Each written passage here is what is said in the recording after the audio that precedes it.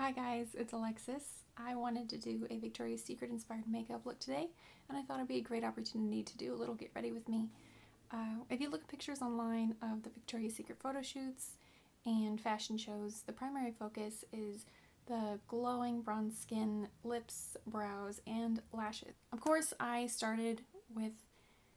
cleansed my skin and I moisturized well because I want the foundation to sit in my skin nicely. I want it to look like skin, but I do have some redness and discoloration and large pores and some acne scarring that I would like to cover up. I'm going in with the Too Faced Hangover RX primer, but you can go in with anything that suits your needs. If you have oily skin, you can use a mattifying or a pore filling primer, whatever primer that you prefer. Next, I don't want to wear a full coverage foundation. I'd rather wear a very lightweight foundation so that it looks more like skin, but I still want to get the coverage that I need from it. I'm going to do a little bit of color correcting, but I do my color correcting a little bit differently because if I want to go in with a lighter coverage foundation later, I don't want that green to be peeking through.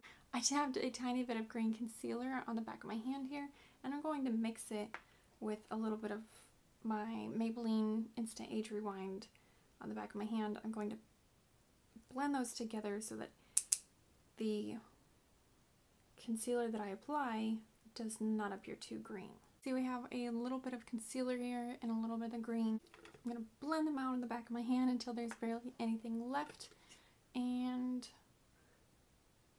I'm just going to go over the areas that I get really red. I'm going over with my finger, that way instead of a brush or a sponge, I'm using my finger to apply this so that it blends and warms up a little bit, you know? I don't want it to drag against the skin, and I don't want it to sit on top of the skin and appear cakey. See, I went in with a very small amount just to conceal the redness around my nose, my chin, and right around my brows. Those are commonly red areas for me.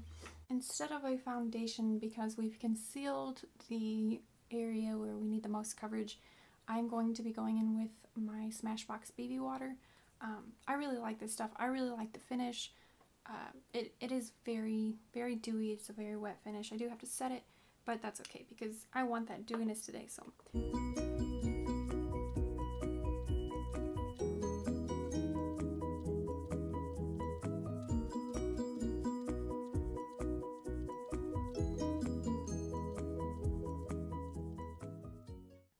Okay, I'm going to go in with my Maybelline Instant Age Rewind Concealer in the shade Neutralizer because I do have some darkness right here, but my main concern is my veins on my eyelids. They're very, very dark.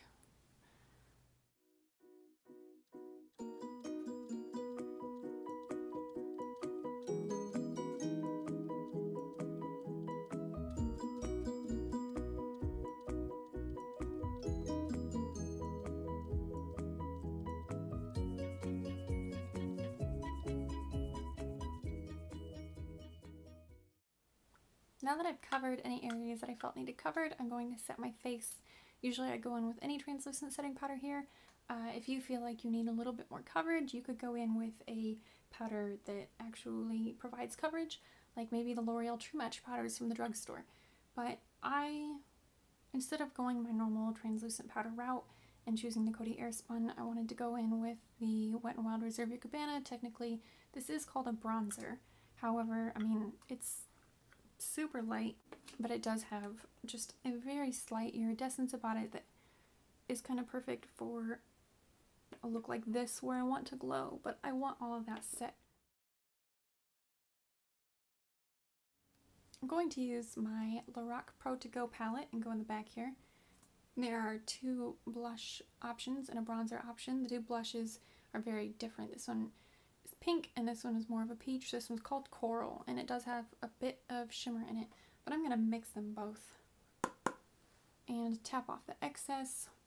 Also, to prevent going heavy-handed with blush, because I can do that sometimes, I will actually swipe it across my hand twice and then I'll go in.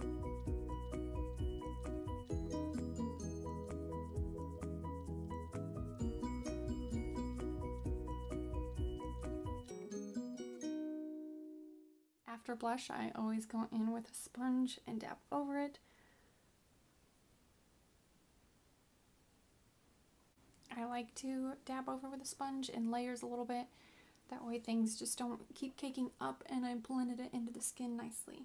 It's time to bronze, and I'm going to take the Duo Fiber brush from Coastal Scents and the bronze shade that was in that Lorac palette.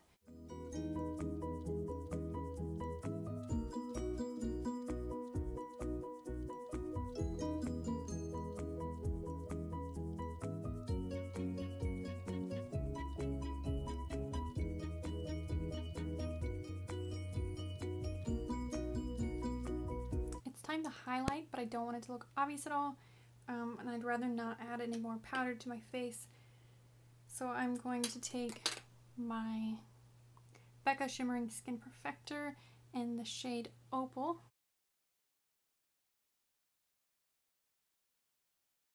I will take the damp sponge again and just dab over that area. Now that looks like more of a healthy skin glow. Instead of a stark powdery highlight with glitter. I was really trying to avoid glitter.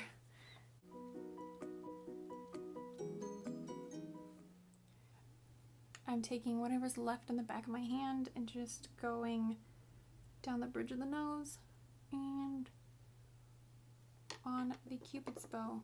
I can't believe it's taken me this long to get to brows, but I'm using my NYX Define a Brow in Taupe. I do have naturally thick, fluffy brows. I don't want to really add to those. I just want to even them out and define them a little bit. Especially right here in this area, they're pretty thick, but they don't necessarily match. I like the tails to be a little bit darker, so I will go in this area and fill those in, but also my brow just starts to disappear right here when really it goes out all the way there.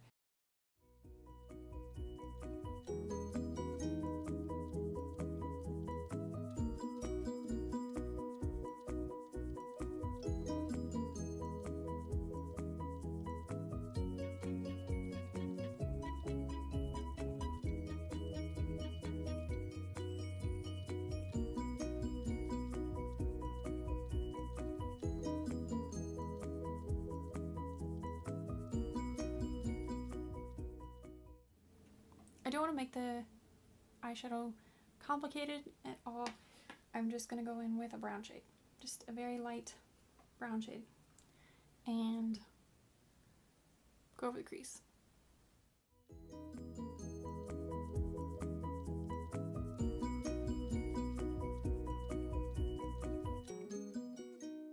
I'm taking that same brown shade and I'm going to smudge it underneath the lower lash line.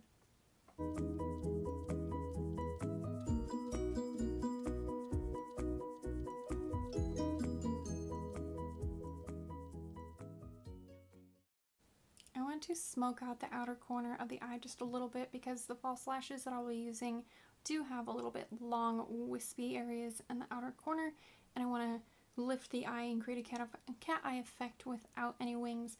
So I'll mix the brown and the black and dab in the back of my hand to get the majority of the product off once again, but I'm just going to smudge that right in the outer corner.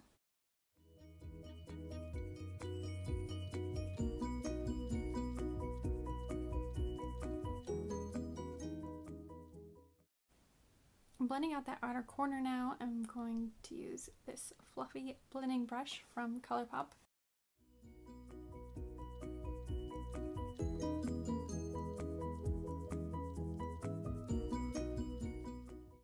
When I put my false lashes on in a minute, I don't want the band to look wonky if it's not right up against my lash line, and I don't want to see skin peeking through, so I'm going to go back to that Lorac palette and get a little bit black and take this angled liner brush, tap any excess off because I don't want black fallout since I've already done my face makeup, and I'm just pushing the black shadow right into the lash line.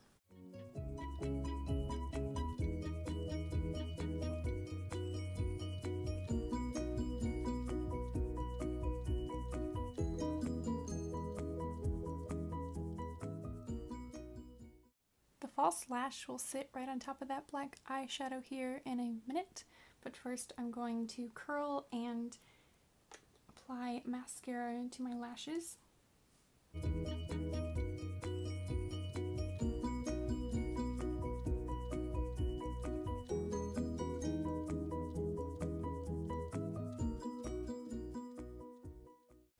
I don't know if you can tell, but I got a lot of mascara clumps right there underneath the lower lash line, so I will fix that in a second, but the key to fixing that is to let it dry first. So this eye is going to look a little bit darker than this one for just a second.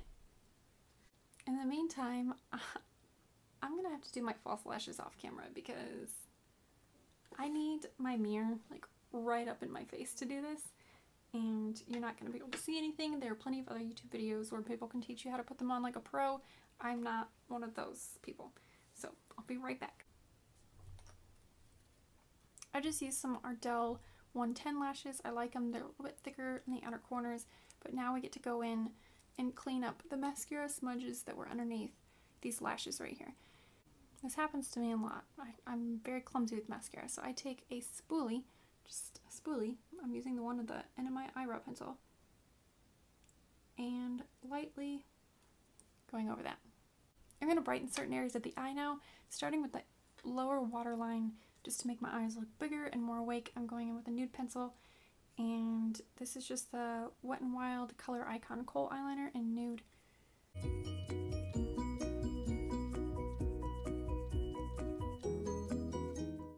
I'm going back to my Lorac Pro To Go palette, and I'll be using the shade Pearl to just brighten up the inner corner.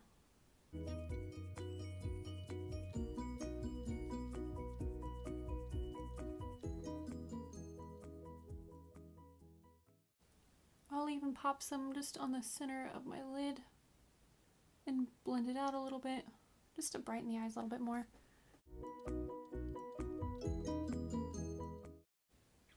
The eyes are done. We kept them pretty neutral and just well defined, so that means it opens up our options for lips. We can basically do whatever color choice we want. So I'm gonna try 3 different ones, starting with a nude rosy lip.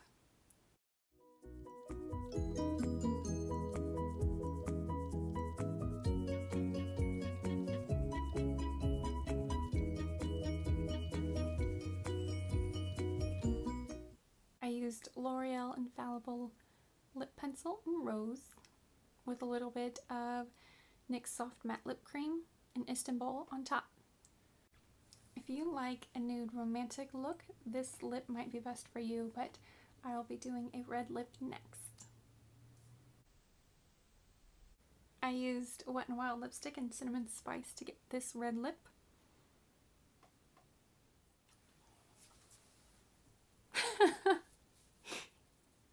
So my outro got deleted, so I figured I'd come back and say the last lip option was Colourpop Ultra Satin Lip in Wink. This is a little bit more my style, a bold lip and defined eyes. I'm actually not that creative with eyeshadow. It's kind of a New Year's resolution of mine this year, actually, to play around with more colors. But I hope that this video was helpful to some people. I know that my makeup style is a little bit slower. I'd rather be slow and explain things to you so that you can actually follow along with me.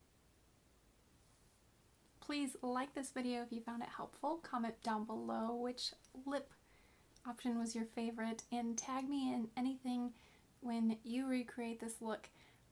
You can find me at Alexis Lipstick on all platforms, Facebook, Instagram, Twitter, and even Snapchat. Okay, thanks. You tired of waiting for me?